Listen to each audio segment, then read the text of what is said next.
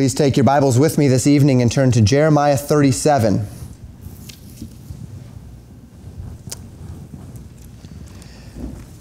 We will be looking, Lord willing, at chapters 37 and 38 this evening. Somewhat ambitious and yet most certainly doable. We'll be doing that again here in a few chapters as we get towards some more summary material toward the end of the book. In Jeremiah chapters 35 and 36, we were back in the days of Jehoiakim, right? The son of Josiah during his 11-year reign. This week we covered these two chapters of Scripture, and as we do so, we are going back, but really forward, into the days again of Zedekiah. We find ourselves in the days of Zedekiah and quite toward the beginning of his reign. In fact, might to this point be the earliest record that we have of Jeremiah's interaction with Zedekiah. Now, it was several weeks ago that we considered in Jeremiah 34 a circumstance where God told Zedekiah that Zedekiah would go to Babylon and that he would die in peace, and even have, remember, those fires burnt unto him,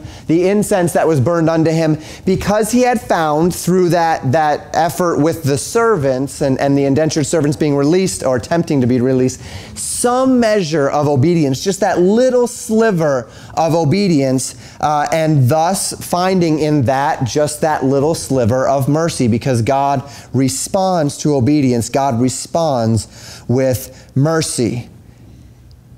But King Zedekiah's reign, according to the record of Jeremiah, even according to the record of 2 Kings, 2 Chronicles, was not a good reign. As a matter of fact, the Kings and Chronicles call him a wicked king, a king that did not right in the sight of the Lord. And particularly as we look into Jeremiah, what we find is, though he's blatantly or kind of across the board called a king that did not right in the sight of the Lord in the Kings and Chronicles, we find him to be kind of a shaded character, a king who was conflicted, a king in conflict, a man who on one end killed the prophet of God, Uriah, Jeremiah 26. On the other end, however, would seek some measure of repentance and mercy in the final days before Babylon's overthrow.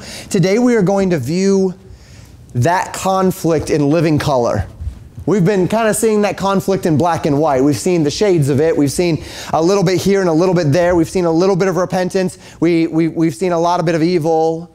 We're going to see real conflict in the heart of the king this evening through these two chapters. And in doing so, perhaps contemplate and give the Holy Spirit the means by which to inspect and investigate in our lives whether or not there might be a little conflict of our own, whether or not we might be halting between two opinions as it relates to our relationship with the Lord, as it relates to our dedication to the promises and the obedience that He has called us unto. So we pick up in chapter 37, verses 1 through 4, and the Bible says this: "And King Zedekiah, the son of Josiah, reigned instead of Coniah, the son of Jehoiakim, who Nebuchadnezzar, king of Babylon, made king in the land of Judah. But neither he nor his servants nor the people of the land did hearken unto the words of the Lord, which he spake by the prophet Jeremiah. And Zedekiah the king sent Jehukal, the son of Shelemiah, and Zephaniah, the son of Matthiah, the priest, to the prophet Jeremiah, saying, Pray now unto the Lord our God for us. Now Jeremiah came in and went out among the people, for they had not put him into prison." So the text begins with the transition from Coniah, the son of Jehoiakim, to Zedekiah as king in Judah. Coniah was also Jeconiah, and he was the son of Jehoiakim. This transition take place, and we've mentioned this any number of times now. By the end of this book, you will have the history of these final four kings down pretty comfortably. And he had deposed Jeconiah because Jeconiah was the son of Jehoiakim, and Jehoiakim had been killed by Nebuchadnezzar, thrown out outside the city's walls and left there to rot. Not a very good ending for Jehoiakim. Of course, Jeremiah said it was going to happen. happened according to the word of the Lord, but not a good thing. So being that this was a vassal state and that there was a king, the last thing that Nebuchadnezzar would want would be to have some guy as vassal king who's angry at him and who's ready to overthrow him, right? So he deposes Jehoiachin, Coniah, and instead he puts in Zedekiah. And Zedekiah quickly shows that he is uninterested in the messages of Jeremiah, as uninterested as were his predecessors. Not surprising as we've been studying this book. But throughout the various prophecies regarding Zedekiah, there has always seemed to be a part of him that even though he's not been really willing to listen to the Lord, has always wanted to seek the Lord, as if he knew the Lord was there. It's kind of like the guys I see in jail. They're constantly coming to God. They're constantly coming to seek the Lord, but then when I tell them what the Lord has to say to them, they're not very interested in obeying it. Right? But they want it, right? They keep seeking to the Lord, but they're not really interested in listening and in obeying. And we've seen this time and again. We saw it in chapter 34, as we mentioned, when the king sought to bring the people in line with God, even in a very small way through repentance. We see the same here, that early on in Zedekiah's reign, he sent two men named Jehukal, the son of Shelemiah, and Zephaniah, the son of Maaseiah, asking Jeremiah to pray unto the Lord God for them. And the text notes that at this time, Jeremiah was not yet in prison. He will be in just a little while. Now, we'll get more of the context in a moment, but it is important to note that, as I said, while this is likely the first chronological record of Zedekiah asking for Jeremiah's intercession, we have seen this before with Zedekiah and Jeremiah. Way back in Jeremiah 21. That was a long time ago now. But way back in Jeremiah 21, we read of a similar instance. Jeremiah 21 verses 1 and 2. The word which came unto Jeremiah from the Lord when King Zedekiah sent unto him Pashur, the son of Melchiah, and Zephaniah, the son of Maaseiah, the priest, saying, Inquire, I pray thee, of the Lord for us, for Nebuchadrezzar, that's Nebuchadnezzar, just a different name for him, king of Babylon, maketh war against us, if so be that the Lord will deal with us according to all his wondrous works, that he may go up from us. So way back in Jeremiah 21, Zedekiah sent two men. One of the men is Pashur, the son of Melchiah, and then Zephaniah, the son of Maaseiah, who's the same one being sent here. Zephaniah is one of the men that's being sent here in chapter 37. And then, of course, he's being sent with a different man on these two occasions. Both times Zephaniah is sent, and do take note that this is not the Zephaniah that wrote the prophecy of Zephaniah. This is not that guy, right? It seems likely from the fact that Egypt is still in play here in chapter 37 that we are earlier in chapter 37 than we were in chapter 21, but there's a lot of unknowns about the timing in the book of Jeremiah. So we see in at least two direct instances, Zedekiah is sending to Jeremiah and asking him to inquire of the Lord for him. Zedekiah knows Jeremiah is the prophet of God. He may not be willing to acknowledge it, but he knows it. And even though he isn't interested in hearing what God has to say, he's interested in hearing what God has to say. There's a real conflict in Zedekiah's heart. We continue in our text, verses 5 through 10. Then Pharaoh's army was come forth out of Egypt, when the Chaldeans that besieged Jerusalem heard the tidings of them, they departed from Jerusalem. Then came the word of the Lord unto the prophet Jeremiah, saying, Thus saith the Lord, the God of Israel, Thus shall ye say to the king of Judah, that sent you unto me to inquire of me, Behold, Pharaoh's army, which is come forth to help you, shall return to Egypt into their own land, and the Chaldeans shall come again and fight against this city, and take it and burn it with fire. Thus saith the Lord, Deceive not yourselves, saying, The Chaldeans shall surely depart from us, for they shall not depart. For though ye had smitten the whole army of the Chaldeans that fight against you, and there remained but wounded men among them, yet should they rise up, every man in his tent, and burn this city with fire. So here we see a unique instance. What happens here is this. The king went to Jeremiah asking Jeremiah for help, but the king also went to Egypt asking Egypt for help. And Egypt responded to the king as Babylon was knocking on the door, besieging the city. He likely offered them money and influence and such to come and to help. And Egypt did come. And when they came, the Chaldeans left. They fell back. They did not have the means, the manpower, whatever it might be. They were not prepared to face the army of Egypt. So they fell back. Egypt comes in, and in doing so, Zedekiah probably felt a pretty heavy weight of relief off of his shoulders. And as might be common among those who seek the Lord but then find relief, they forget pretty quickly anything that they had intended to do as it related to any sort of devotion to the Lord. People seek him in desperation, but they don't really mean what they say they mean when they seek to the Lord. They are only looking for a way out of their troubles. So Zedekiah is likely thinking he did a good thing. He got Egypt. Egypt came. He, as the king, saved his people by his great diplomacy of making this deal with Egypt. And the Chaldeans are gone. And the earthly solution worked. And everything's good now. And he put Jeremiah out of his mind. He puts the Lord out of his mind. But Jeremiah, the Lord did not forget Zedekiah, even if Zedekiah forgot the Lord. So Jeremiah still has a message for Zedekiah here. And the message is this: don't be fooled. There's coming a day when the Egyptians will go back to Egypt and the Chaldeans are coming back in. And notice the severity in many ways of these words. He says, even if, Zedekiah, you, with all of your help, with all of your pagan help, with whatever nations come to help you, even if you could destroy the whole army with the exception of all the wounded men in Babylon, even those wounded men would rise up and would burn the city with fire. They would rise up and they would take it. God is going to give, in a sense, a supernatural will to the Chaldeans to take this city because it is the will of the Lord. And we're especially going to see that in the weeks to come. We are going to see that Nebuchadnezzar and Nebuzaradan, who is his captain, they know that they are doing God's work.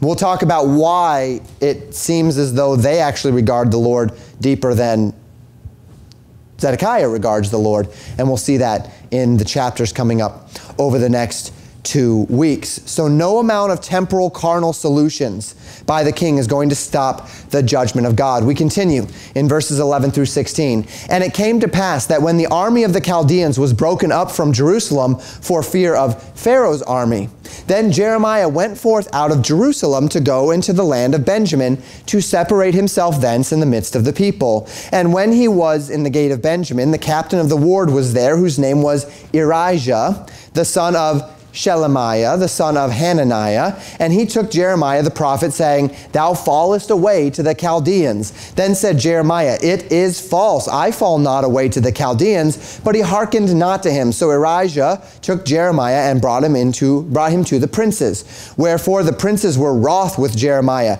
and smote him, and put him in the prison in the house of Jonathan the scribe, for they had made that the prison.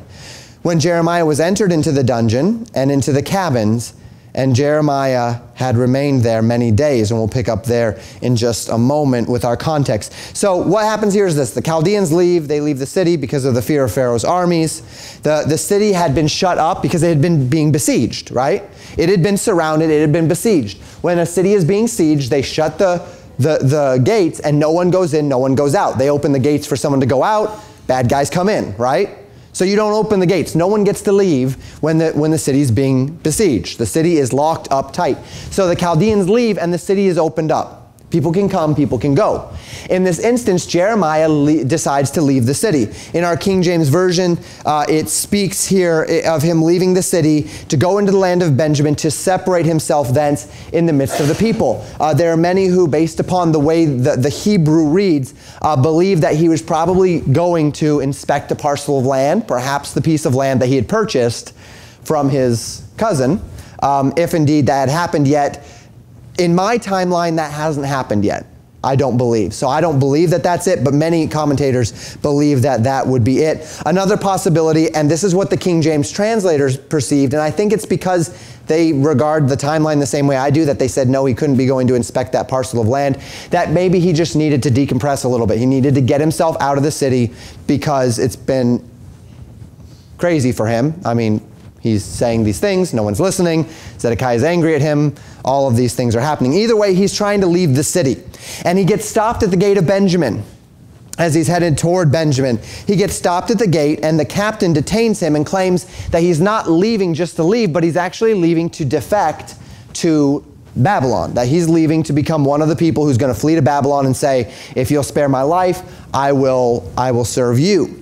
Jeremiah refutes this accusation. Ahijah does not believe him, so he was taken to the princes. The princes are very angry with Jeremiah. We have seen throughout their interactions that they don't like Jeremiah much, right? So they're angry with Jeremiah. They smite him, they beat him in some way, and then they throw him into prison in the house of Jonathan the scribe. It had been repurposed into a temporary holding cell. In times of chaos, we might call it typically something like martial law, right? There tends to be a significantly high number of arrests. There's a lot of chaos. There's a lot of people doing things they should not do, trying to get away with things they wouldn't normally do. Law and order kind of breaks down. And in order to keep it, you tend to make a lot more arrests than you normally would. So they had repurposed Jonathan the scribe's house to become a prison. And they had an inner prison where they would actually lock people up. And then they had the court. And so that would be the court surrounding the house. And there was probably a large wall around the house. So they could shut people in the court where the people could wander, have some freedom of movement, but still not leave.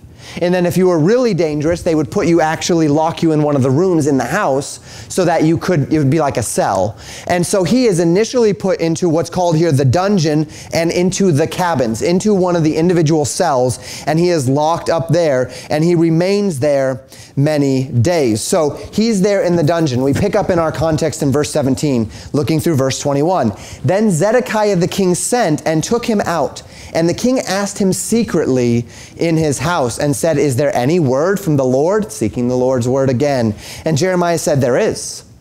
For, said he, thou shalt be delivered into the hands of the king of Babylon. Moreover, Jeremiah said unto the king Zedekiah, what have I offended against thee or against thy servants or against this people that ye have put me in prison?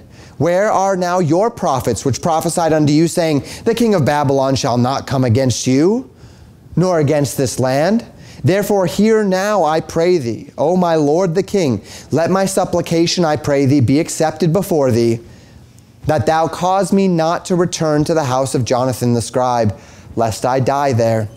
Then Zedekiah the king commanded that they should commit Jeremiah into the court of the prison, and that they should give him daily a piece of bread out of the baker's street, until all the bread in the city were spent. Thus Jeremiah remained in the court of the prison. So Jeremiah is in prison. The king calls him out of prison secretly and brings him to his own house to commune with him in secret. And he asks Jeremiah, what does the Lord have to say? Still seeming to regard Jeremiah as a prophet, as the representative of the Lord, though not very interested in what the Lord actually has to say.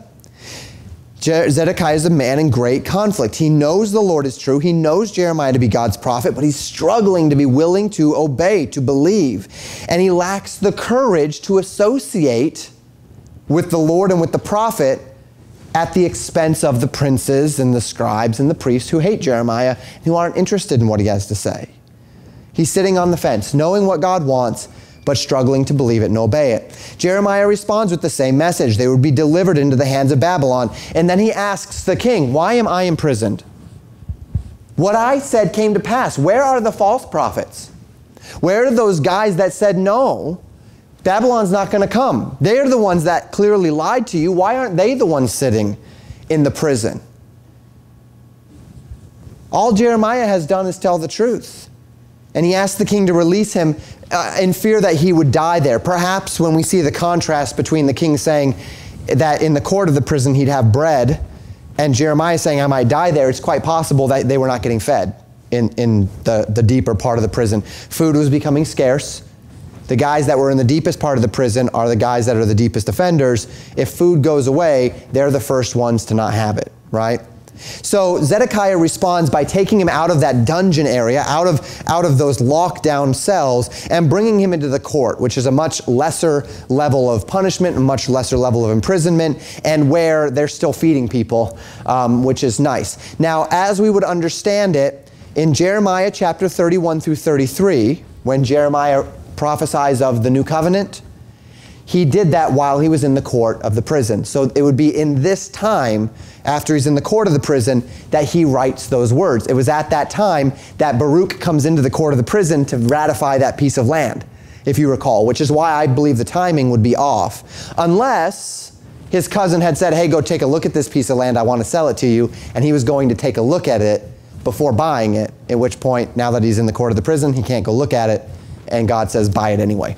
Maybe is the scenario. Either way, that hadn't most likely happened yet when he was trying to leave the first time around. So here's Jeremiah, and he is now in the outer court of the prison, and he at least has food. So that's a good thing. We continue in chapter 38, verses 1 through 4. Then Shephatiah, the son of Mattan, and Gedaliah, the son of Pashur, and Jukal, the son of Shelemiah, and Pashur, the son of Malchiah, heard the words that Jeremiah had spoken unto all the people, saying, Thus saith the Lord, He that remaineth in the city shall die by the sword, by the famine, and by the pestilence, but he that goeth forth to the Chaldeans shall live, for he shall have his life for a prey, and shall live. Thus saith the Lord, This city shall surely be given into the hand of the king of Babylon's army, which shall take it. Therefore the princes said unto the king, We beseech thee, let this man be put to death.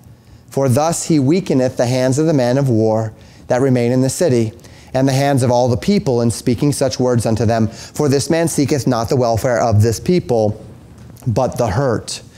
We find 4 men here, and they hear of Jeremiah being imprisoned, and they hear the words that he's preaching in prison. And he's telling the people that if they will only submit themselves to this judgment, because it is judgment, that it is in fact, and we've studied this, it is in fact submitting to the Lord by submitting to Babylon. At this point, the judgment is sure. And because the judgment is sure, the message went from repent and be delivered from Babylon to repent and submit to Babylon. At this point, things are in motion, and now repentance would look like submission to Babylon. Repentance would not look like deliverance from Babylon. And these 4 men are very angry at this. They see this as treason, right? They see this as weakening the morale of the military men who have to hear this. In the same way that we would consider in World War II and in Vietnam and in Korea, the propaganda ministry, right? Those people dropping flyers over the troops saying give up and we'll show you mercy, and all of those things, it's psychological warfare, right? Trying to get into the head of the enemy, because if you can get into the head of the enemy and weaken their resolve, weaken their morale, then you have a significantly better chance of winning the battle. So they're saying, look, Jeremiah is weakening morale. He is getting into the heads of the men of war. He's getting into the heads of the people and making them question whether or not they're doing right by fighting for their nation. He's not being patriotic. He needs to die. From a carnal perspective, this is a good argument. It's a very good argument from a carnal perspective. And so here's Zedekiah's conflict. He knows what Jeremiah is saying is true. It's been validated time and again. Jeremiah has been preaching now for decades, and everything that he said has come to pass. And yet, from a patriotic perspective, what the people are saying is true. Jeremiah is being a problem to the morale if they keep fighting the battle. Well, the solution is this: obey the word of the Lord, right? Obey the word of the Lord, submit to Babylon, done. Jeremiah is no longer lowering morale because the deed has been done and the word of the Lord is obeyed and people aren't going to die anymore. But of course, that's not what happens. So they petition the king to have Jeremiah put to death. And the problem is that Zedekiah knows full well that Jeremiah is not being treasonous in this. He is saying the truth. Verses 5 and 6. Then Zedekiah the king said, Behold, he is in your hand. For the king is not he that can do anything against you. Then took they Jeremiah and cast him into the dungeon of Malchiah, the son of Hamelech, that was in the court of the prison. And they let down Jeremiah with cords, and in the dungeon there was no water, but mire. So Jeremiah sunk in the mire. Zedekiah responds in a very strange fashion, really effectively a deeply cowardly fashion. He kind of plays this off nonchalantly, and he says, look, he's in your power, not mine. There's nothing I can say that's going to change your mind anyway, so go do it. Almost as if he doesn't really care what happens to Jeremiah. You go do it, but simultaneously not just telling them, yes, you have my permission to kill him. So he's trying to not be the one to kill Jeremiah, while simultaneously not looking like he cared whether Jeremiah died, trying to play both sides. Right? He's trying to please everyone. He's trying to keep himself from getting himself into a bad scrape here. He doesn't want to defend Jeremiah because that would take courage and conviction, but he knows Jeremiah is right, so he's being non-committal about his death. So the men take Jeremiah and they put him into a pit. It says that it was in the court of the prison here, and in this pit there was no water. They had to lower him down with ropes, maybe an old well of some sort, perhaps something like that, and it was just muddy in the bottom. And so they put him in there and he sunk into the mud. He probably, we don't know how deep he was, but if you think about sinking into a very kind of fine mud, one that you wouldn't stand on top, but you'd actually sink into. It was wet enough for that, but not wet enough that he could drink or anything of the sort. And maybe into his hips, probably somewhere, legs, hips, maybe a little higher. And he's there and you can't move. If you could imagine how claustrophobic and how uncomfortable that would be to be there for days on end as you're just sunk in the mire. You sleep that way. There is no food down there. There is no water down there. And effectively what they're doing is they lower him into that pit. He can't move and he's going to be there until he dies of dehydration. And that's what's going to happen to Jeremiah. They're not going to feed him. He's in the pit. That's it. He's done with. And this would be the lowest point in Jeremiah's ministry. It might account, in fact, for some of the cries that we read about early in the book. Remember how early in the book there was a lot of Jeremiah crying out to the Lord for vengeance and for justice? And we talked about that, and it seemed almost a little out of place at the time because we'd not seen a whole lot of things happening to him yet, other than them not listening. And certainly there was a frustration over the people not listening, but some of that might have been written at this time, not while he's in the pit, obviously, but in relation to this experience, when he is sunk in the mire in this pit, he can't move, and he's just going to die. But he doesn't die. Verses 7 through 13. Now when Ebed-melech, the Ethiopian, one of the eunuchs which was in the king's house, heard that they had put Jeremiah in the dungeon, the king then sitting in the gate of Benjamin, Ebed-melech went forth out of the king's house and spake to the king, saying, My lord the king, these men have done evil in all that they have done to Jeremiah the prophet, whom they have cast into the dungeon, and he is like to die for hunger in the place where he is, for there is no more bread in the city. Then the king commanded, this is interesting, then the king commanded Ebed-melech, the Ethiopian, saying, Take from hence 30 men with thee, and take up Jeremiah the prophet out of the dungeon before he die. So Ebed-melech took the men with him, and went into the house of the king under the treasury, and took thence old cast clouts and old rotten rags, and let them down by cords into the dungeon to Jeremiah. And Ebed-melech the Ethiopian said unto Jeremiah, Put now these old cast clouts and rotten rags under thine armholes, under the cords. And Jeremiah did so. So they drew up Jeremiah with cords and took him up out of the dungeon, and Jeremiah remained in the court of the prison. So Jeremiah is down in this pit. He's going to die. We don't know how long he was down there. But then there's this Ethiopian eunuch named Ebed-melech. Ebed-melech simply means servant of the king. So we don't know if it was that. He may not even have had a name. He may have just been, hey, servant of the king, right? That was the name they gave him. Anyway, he's a slave. He is a eunuch. He is in the court of the king. And he hears about Jeremiah. And he goes and he speaks to the king in the gate of Benjamin. I don't know all of the ins and outs of the custom, but that must have been very bold for a servant to leave the house.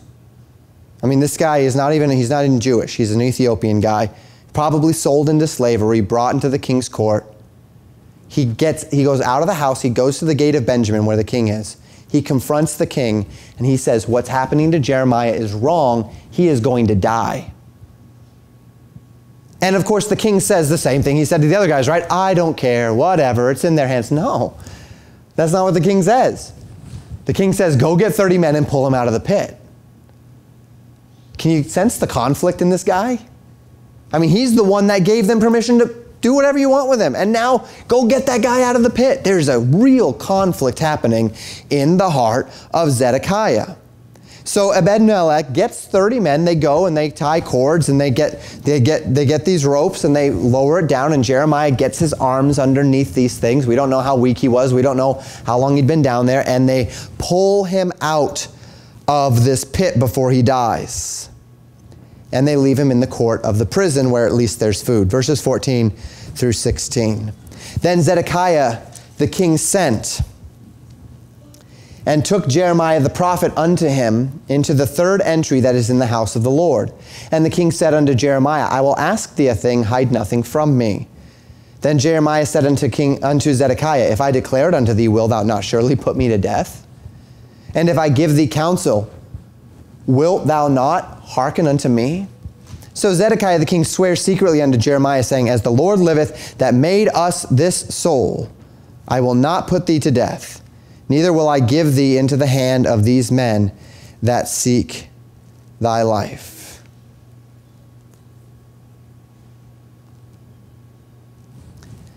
Zedekiah secretly calls for Jeremiah again. Once again, no one's supposed to know about this. This time they don't meet at his house, they meet in the temple complex. Zedekiah says, what does the Lord have to say to me? And he specifically asks Jeremiah to not hold anything back. Tell me everything the Lord has to say. Jeremiah is very frustrated and somewhat confused by this. You can tell by the way he speaks here. He says, you want me to tell you what the Lord says so that you can get angry at me and kill me? Or you want me to tell you what the Lord says even though I'm going to say it and you're not going to listen? You know that frustration, right? A person who's very indecisive, who says one thing and then change their mind. I had this roommate in college, and he had a bad group of friends. And he kept coming to me with all his problems. And he'd say, you know, such and such said this and did this and this and that. And I would sit and I would listen to him very patiently, and then I'd look at him and I'd say to him, you need to get new friends. You want to solve your problem, you need to get new friends. And it got to the point where he'd come in and say, Jamen, I've got a problem. And I'd look at him and I'd say, I don't need to hear it. You need to get new friends. He could give himself my counsel. He could just sit in front of the mirror, say his problem, say, you need to get new friends, and move on with his day. He didn't need to waste my time telling me what was wrong, because he was going to get the same advice. You need to get new friends, right? And for me to sit there and say, okay, I'm going to listen to you, and then I'm going to give you advice, but are you going to listen to me, right? Are you going to take it? Is anything I'm going to say, is it worth me even saying? Are you going to listen? That's kind of the idea here. Jeremiah says, look, you keep coming to me. And you keep asking what the Lord has to say. And I keep telling you what the Lord has to say. And then I keep getting thrown into prison, and you don't even obey what the Lord has to say. Can we just stop is this worth it? Right? That's kind of the frustration. That's the idea happening here in Jeremiah. So Zedekiah seeks to ease Jeremiah a little bit, and he swears to Jeremiah secretly that he will not put him to death, nor will he allow the men that are seeking his life to put him to death. So Jeremiah has some measure of comfort there. Of course, God has also promised Jeremiah safety. We don't exactly know where Jeremiah's mind is as far as the relation to God's promises there, but those promises are now in place. We continue then in verses 17 through 19. Then said Jeremiah unto Zedekiah, thus saith the Lord, the God of hosts, the God of Israel, if thou wilt assuredly go forth unto the king of Babylon's princes, then thy soul shall live, and this city shall not be burned with fire, and thou shalt live in thine house. But if thou wilt not go forth to the king of Babylon's princes, then shall the city be given into the hand of the Chaldeans, and they shall burn it with fire, and thou shalt not escape out of their hand. And Zedekiah the king said unto Jeremiah, I am afraid of the Jews that are fallen to the Chaldeans, lest they deliver me into their hand, and they mock me. So Jeremiah tells him plainly, look, you've got a choice. Now, remember, we've already seen other promises. God has promised that Zedekiah will go to Babylon in peace, and that he will die in peace, right? So Zedekiah knows that because God has already promised that to him. But the manner of his departure is still up in the air, very much up in the air. Is he going to leave having his whole family intact, having his dignity intact, having the city not be burned with fire? Or is he going to continue to rebel, and the city is going to be burned, and it will not be well with his family, and it will not be well with him, though he will still go to Babylon and die in peace? So the manner of his departure is still very, very much up in the air. And Jeremiah says simply, look, if you just obey the Lord, submit to Babylon, go out to the princes, give up the city, you'll be taken to Babylon, the city will not be burned with fire, more people will live, things will be much better. If you don't do that, the city's going to be burned, your family's going to have troubles, you're going to have troubles, things are not going to be well, a lot more people are going to die. It's as simple as that. It's a no-brainer, really. Except it isn't. Zedekiah says, I'm afraid. Now, this fear is likely a cop-out. He says, I'm afraid of the Jews that have defected to the Chaldeans. I'm afraid that they're going to mock me. I'm afraid that they are going to, as might happen in various situations, when the king comes out and he gives himself up in battle. I mean, if you read in the Old Testament about what would happen when a nation gets the enemy's king, right? It was ugly. They would parade him, they would mock him, they would put out his eyes, they would cut off his thumbs, they would do all sorts of things to cripple him, and then they would basically kind of make him like a rag doll, a puppet of their victory. It was not a good thing to be a king and to get caught in battle. This is why Saul asked his armor bearer to kill him, lest he get captured by the Philistines. King did not want to be captured. That was the last thing that any king wanted, right? So Zedekiah is afraid of these things. Jeremiah thus responds to him. Again, he's speaking in the word of the Lord, 20 to 23. But Jeremiah said, they shall not deliver thee. Obey, I beseech thee. Can you hear the eagerness and the desire in Jeremiah's voice here? Obey, I beseech thee, the voice of the Lord which I speak unto thee. So it shall be well unto thee, and thy soul shall live. But if thou refuse to go forth, this is the word that the Lord hath showed me. And behold, all the women that are left in the king of Judah's house shall be brought forth to the king of Babylon's princes, and those women shall say, thy friends have set thee on, and have prevailed against thee. Thy feet are sunk in the mire, and they are turned away back. So they shall bring out all thy wives and thy children to the Chaldeans, and thou shalt not escape out of their hand, but shall be taken by the hand of the king of Babylon, and thou shalt cause this city to be burned with fire. So Jeremiah says, you know what? It's the exact opposite. What you're thinking, Zedekiah, is the exact opposite of what is actually going to happen. If you do go out to them, you will not be mocked. It will be well with you. You will not be paraded. But if you don't, if they have to get you the hard way, then there's going to be problems. If you refuse, then you will be mocked. The very women of his court will mock his failures. Jeremiah says, it's one thing to have military men mocking you. It's another thing to have the women in your own court mocking you, right? The very fears of his heart that he will fail will come to pass if he doesn't commit to the Lord, if he doesn't obey. And on top of that, Jeremiah says the city will burn. No one will escape. So by Jeremiah's word, there's absolutely no reason not to obey the word of the Lord, which he knows to be true. Of course, we could always say that. But Zedekiah is seeing it here, but he's in great conflict. We finish up the chapter, verses 24 through 28. Then said Zedekiah unto Jeremiah, let no man know of these words, and thou shalt not die. But if the princes hear that I have talked with thee, and they come to thee and say to thee, declare unto us now what thou hast said unto the king, hide it not from us, and we will not put thee to death, also what the king said unto thee, then thou shalt say unto them, I presented my supplication before the king, that he would not cause me to return to Jonathan's house to die there. Then came all the princes to Jeremiah and asked him, and he told them according to all these words that the king had commanded. So they left off speaking with him, for the matter was not perceived. So Jeremiah abode in the court of the prison until the day that Jerusalem was taken. And he was there when Jerusalem was taken. How do we know that Zedekiah wasn't going to obey the prophets? Because he doesn't determine to stand up here. He doesn't determine to deliver Jeremiah out of the court of the prison. He doesn't determine anything of the sort. All he says is, don't tell anyone that we spoke, and don't tell them what we spoke about.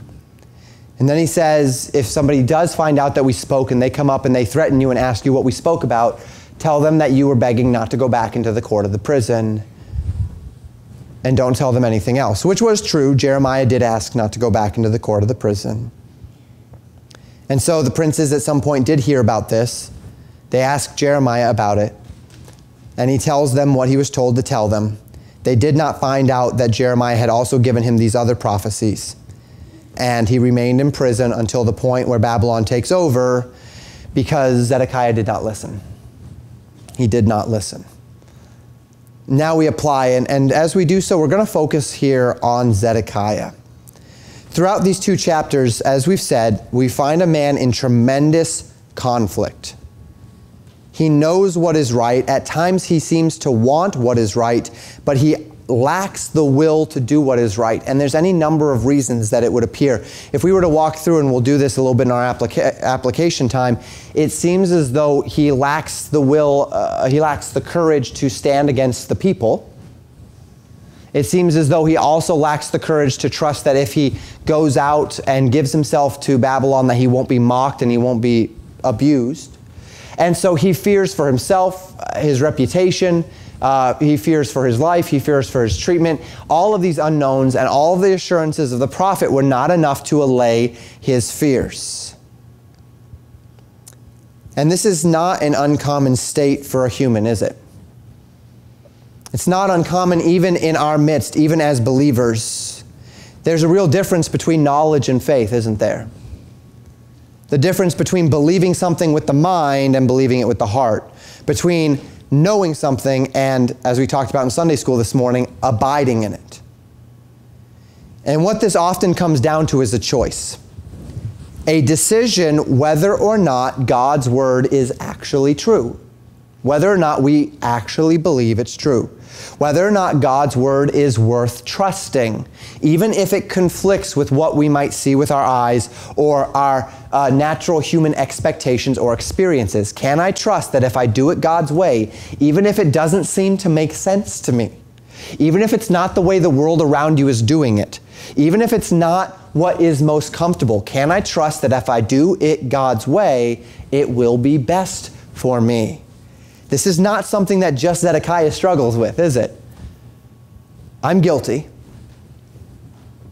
It's not easy to see the entire world going in one direction and to say, you know what, they're going there and it's kind of working for them, but God has this other way. And this way is the way that God wants it done. And he says that if I go this way, there's a blessing, but if I go this way, there's security. But there's blessing here. Yeah, but there's security here. Maybe it wouldn't be as hard if we were in a third world country and there's no security over here. Right? The way the world is doing it is just garbage anyway, and so I really, there's not a lot of choice.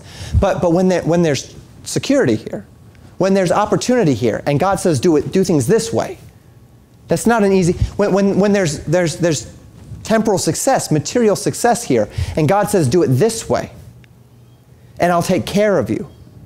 And it'll be okay, but you have to trust me. That's a hard thing. Zedekiah is not the only one that goes through that.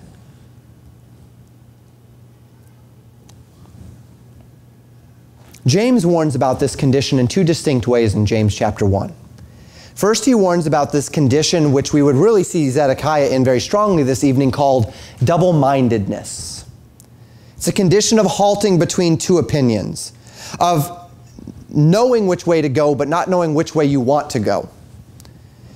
James encourages in verses 5 through 8 of chapter 1, he says, "If any of you lack wisdom, let him ask of God, that giveth to all men liberally and upbraideth not, and it shall be given him. But let him ask in faith, nothing wavering. For he that wavereth is like a wave of the sea, driven with the wind and tossed. For let not that man think he shall receive anything of the Lord. A double-minded man is unstable in all his ways." Wisdom comes from God. The capacity to know the right decision is sourced in God's word. We often say that God is not in the business of hiding himself from us. At least I often say that. Well, he's not in the business of withholding from us the capacity to live this life with wisdom either. If a man lacks wisdom, God says, let him ask for it. But let him do so in faith. What does that mean? Does that mean I believe that God is going to give me wisdom when I ask? That's not actually fundamentally the idea here. The idea of asking in faith is not just the idea that I'm going to ask for wisdom and I believe God's going to give it to me. What it means is that I ask God for wisdom to know, and then I combine that request with the faith to obey. In other words, when I ask for wisdom, what I might find is something that the Proverbs tell me, right? The book of wisdom. So I say, God, give me wisdom in this circumstance. And God says, be angry and sin not. Oh, that's not Proverbs, but the idea. God, I say, Lord, give me wisdom. And the Lord says, despise not the chastening of the Lord.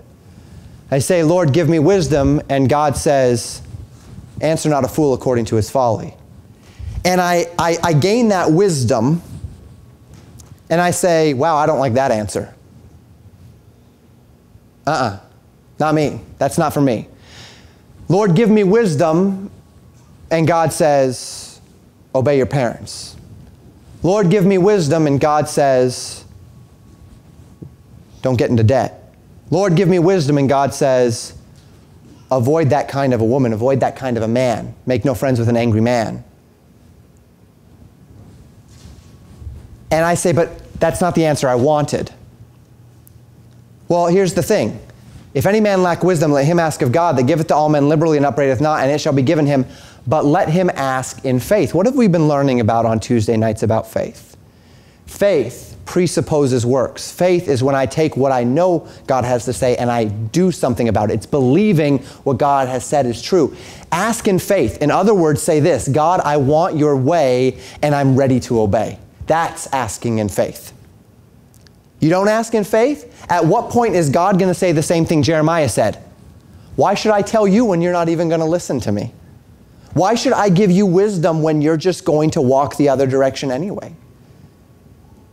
The double-minded man is unstable in all his ways. You want to know what asking in faith is. Asking in faith is coming to God and saying, God, I need your help. And when you tell me what that is, I'm going to do it. And just saying, I don't know that I like what God just said, but I know he said it. I'm going to do it. That is asking in faith. And let not the man who won't ask in faith think that he'll receive anything of the Lord. It's not enough just to know. Solomon was a wise man. We read about him in Ecclesiastes, right?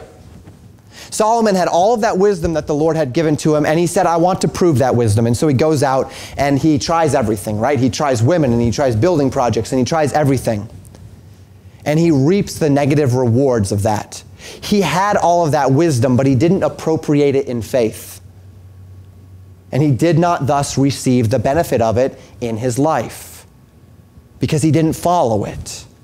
The double-minded man is unstable in all his ways. The man whose heart is hardened to God's wisdom, should not expect to receive the blessings of wisdom.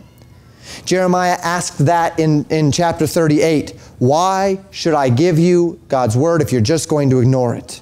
Why should God give us wisdom if we're just going to ignore it? If we are double-minded, if we're halting between two opinions, seeking to know what God says but not willing to obey what God says, don't expect to receive anything but instability in all your ways.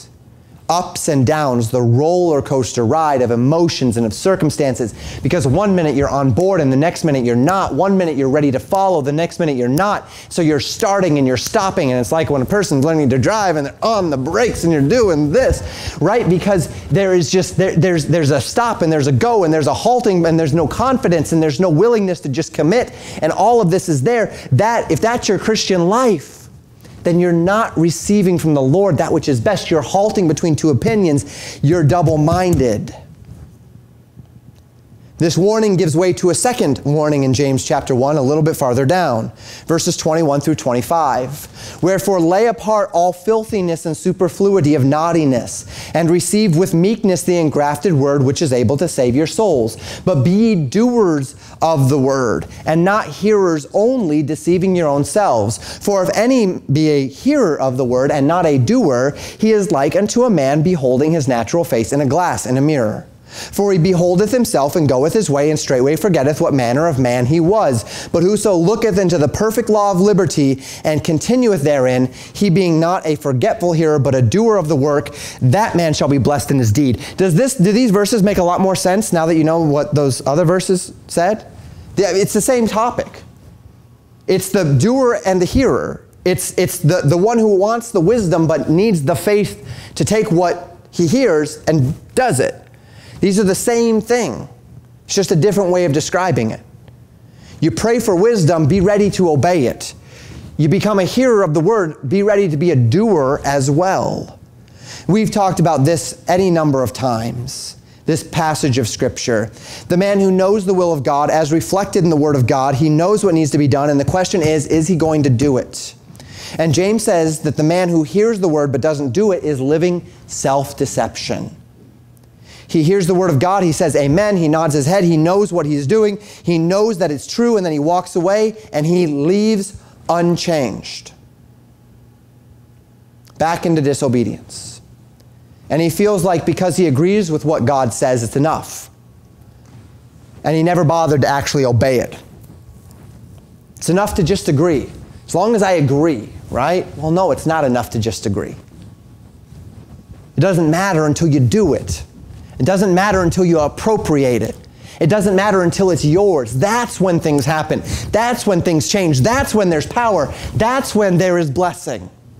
There is none of that if you just hear it until you do it, until you believe it.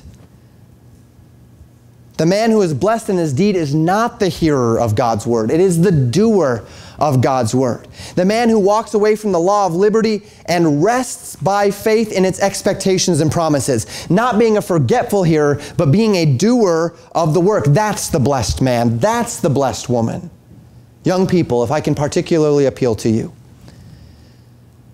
Most of you know that my youth is a description of this very thing. I was kind of a halter between two opinions. I've given that testimony on any number of occasions. Knowing stuff, even wanting stuff. I was like a little Zedekiah. I knew God's word pretty well. I wanted what God had to say, but I wasn't willing to actually get around to doing it. I stopped just short of really being ready to commit, to actually yield myself, put myself on the altar to the Lord. There was no blessing there.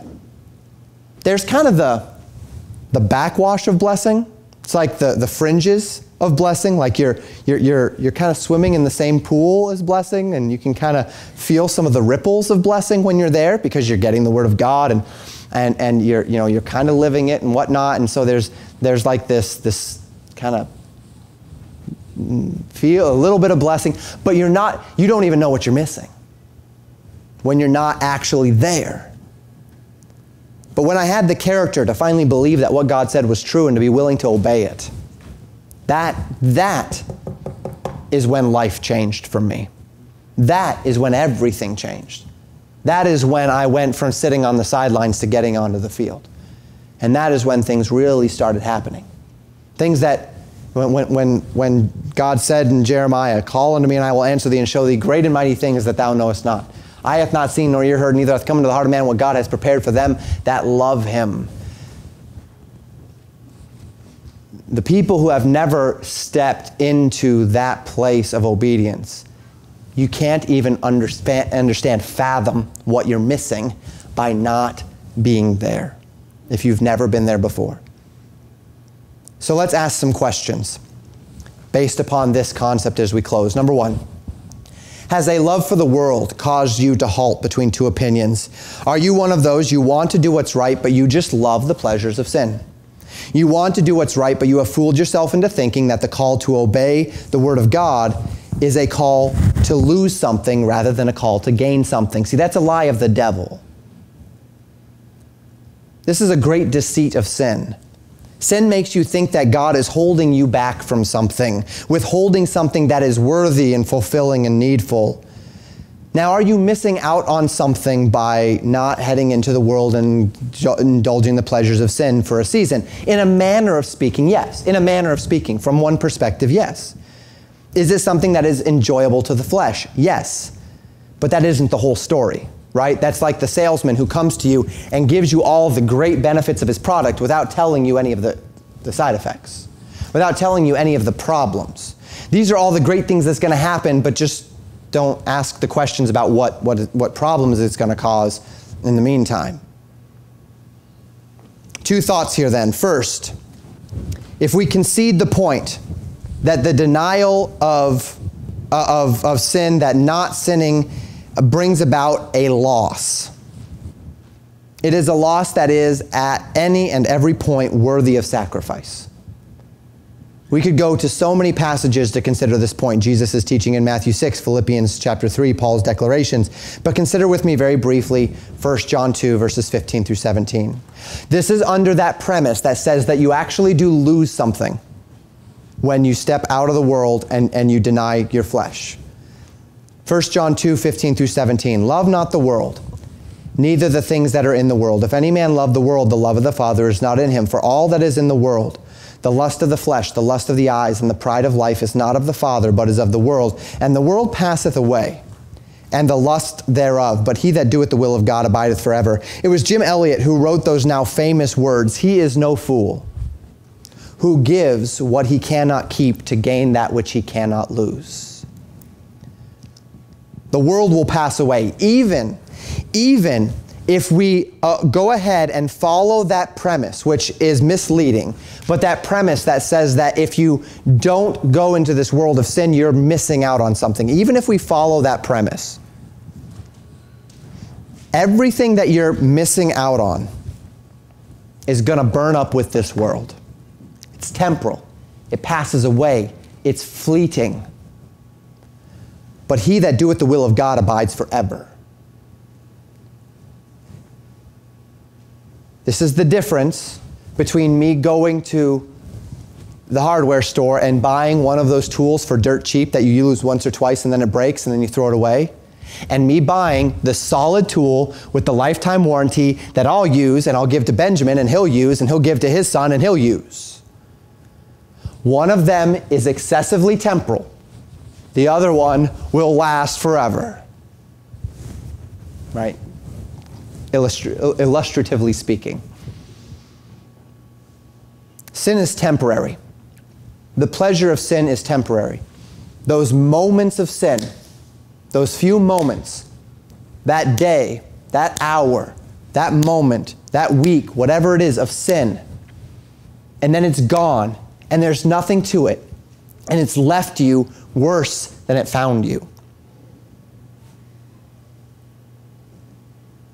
It's empty. It cannot endure, it does not, and it cannot bring satisfaction, true satisfaction. But the man that does the will of God, that is forever. It's not just that it brings you to a place of satisfaction in this life, it follows you into eternity.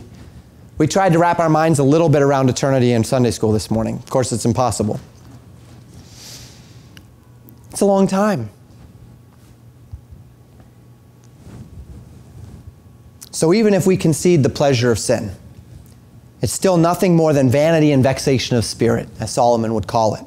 But here's the thing, righteousness is not just eternal. It is also abundantly joyful. Now, the righteous aren't always happy, right? Suffering in this life is very real. The suffering for righteousness' sake is very real. We'll talk about that in a moment. But the joy, the peace, the contentment found in obedience is unlike anything that the world has to offer. Whatever it is that those commercials for the pleasures of sin, whatever it is that those billboards about the pleasure of sin, whatever it is that those people who testify to the pleasures of sin for a season, whatever it is that they say they find in temporary joy and fulfillment from those things, they only think that it gives them any sort of happiness because they've never actually tasted true joy. They've never actually known what it is to live in satisfaction and contentment. They've never known what it is to walk in the way of the Lord. It's well beyond this world's capacity to understand. And if it's beyond their capacity to understand, then you can know full well it is beyond their capacity to reproduce. You want true joy, you want contentment, you want those things, they are only found in Christ, in His way. He that doeth the will of God abideth forever. Simply put, the child of God can be no happier than when he's in full fellowship with his heavenly Father. And he's feasting at the table of his Father's goodness and blessing.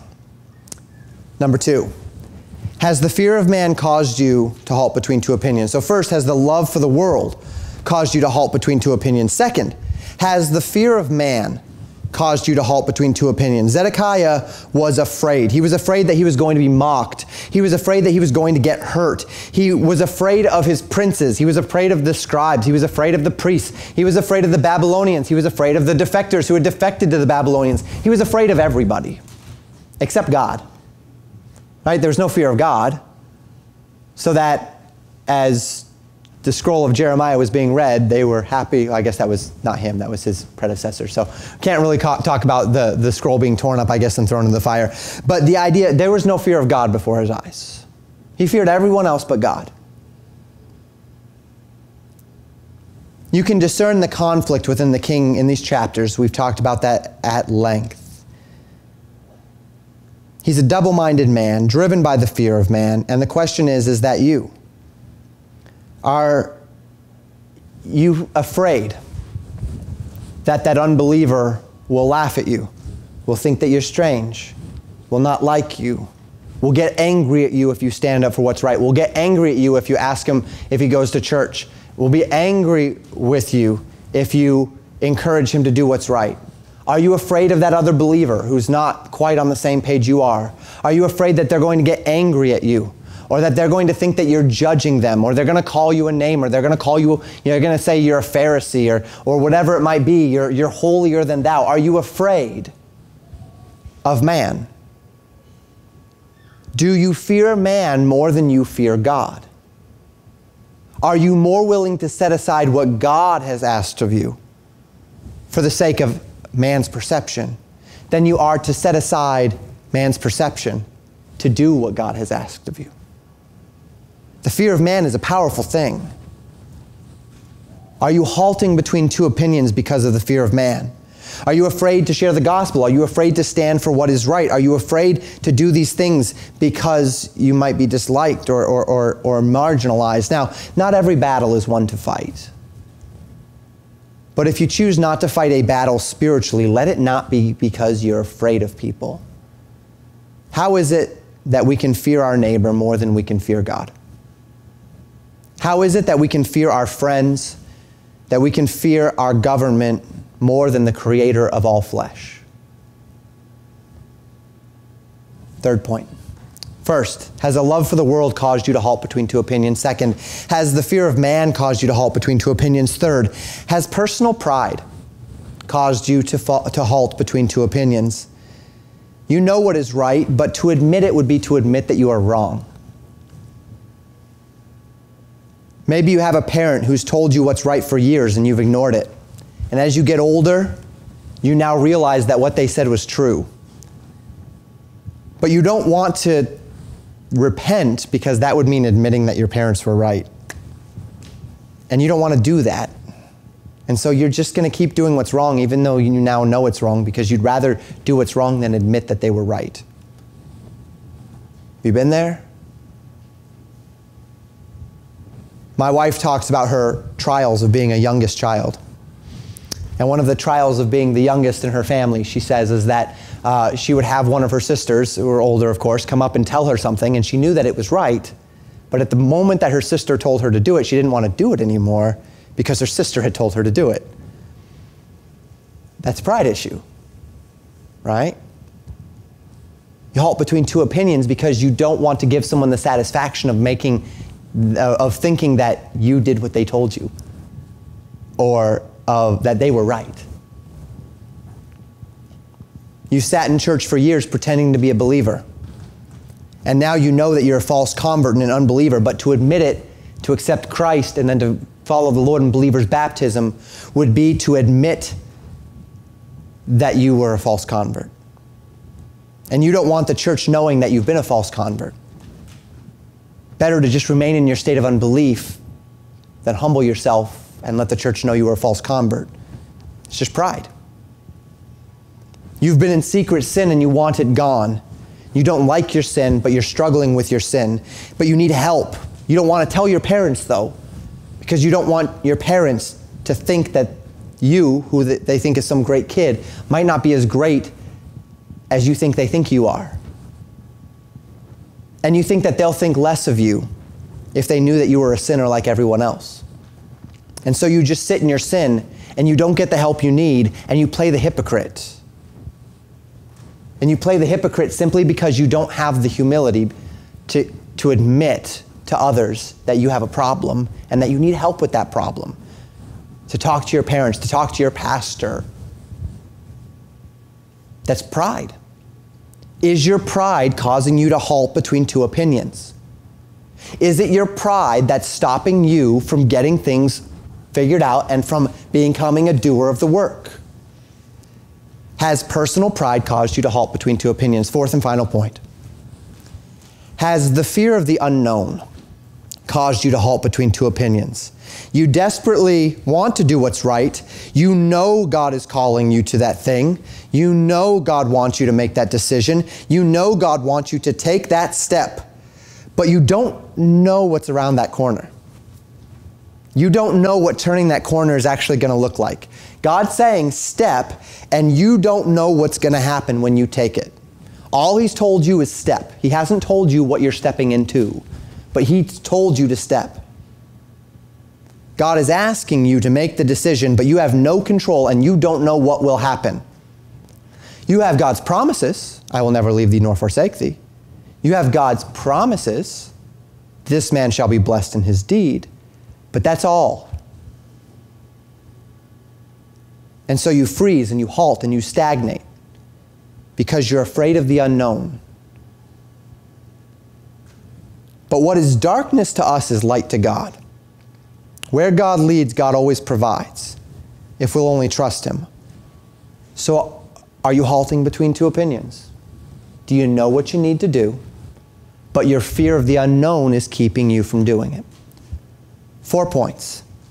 Has a love for the world caused you to halt between two opinions? Has the fear of man caused you to halt between two opinions? Has personal pride caused you to halt between two opinions? Has the fear of the unknown caused you to halt between two opinions? How are you doing this evening? Zedekiah was a king in conflict because he fell short of faith. He knew what was right, but he allowed any number of fears, of concerns, of sins to stand between what he knew to be right and what he was willing to do, or what he needed to do. He lacked the courage and the conviction to do what he knew was right. He lacked the courage and conviction to rest upon the promises of God. He feared man. He feared the unknown. He contended with his own pride. He had too much of a love for this world, so he halted into inaction, drifting toward truth and obedience, only to draw back at the last, and as we'll see over the coming weeks, suffered dramatic consequences because of it. There is no blessing in halting between two opinions. There's no blessing in coming and sitting in these seats and listening to the Word of God and walking away more knowledgeable if you don't obey. How are you doing this evening? Has God pinpointed some area of your life that needs some work?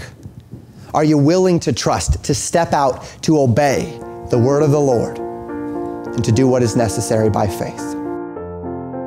Thank you for listening to Pastor Jamen Wikler from Legacy Baptist Church in Buffalo, Minnesota. More information about Legacy Baptist Church and a library of sermons are available at www.legacybaptistchurch.net.